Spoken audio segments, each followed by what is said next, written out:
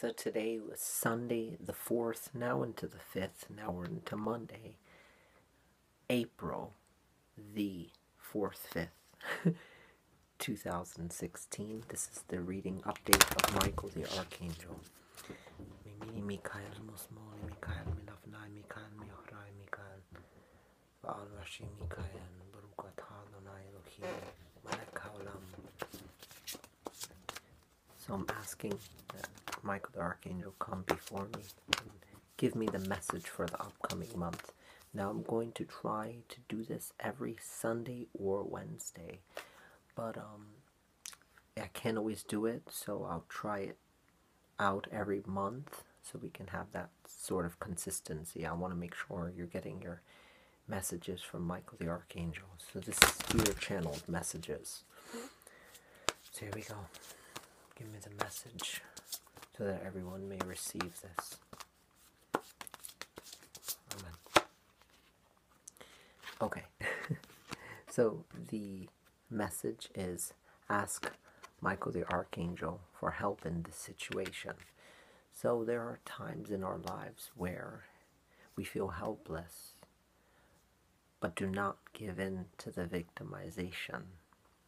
We close ourselves off because we feel like there are people who will understand us for who we are. We try again, we give up.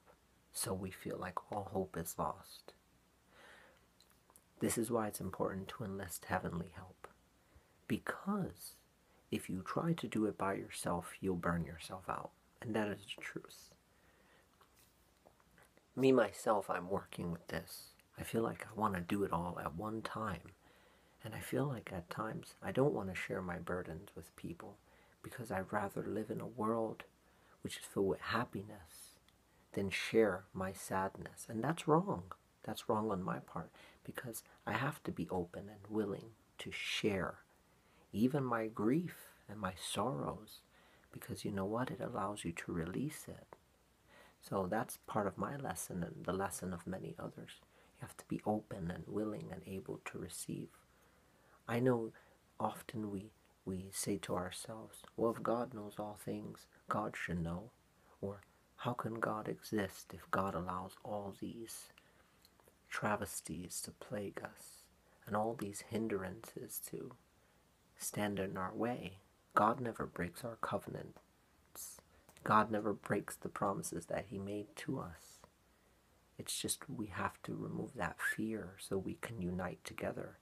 And by asking Archangel Michael, who is the chief and order of the Malachim, the mighty angels which guard over the sun. Michael is the guardian angel who governs over all light workers. He stands on the right side.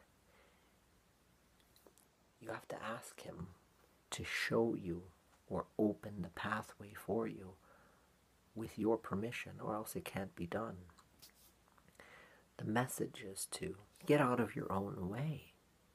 Prayer will help you in almost every situation, but you have to remove that fear that it won't exist for you. Sometimes when you're sleeping, just ask to be filled with divine elixir so that when you wake up, you will feel replenished, you'll feel strengthened.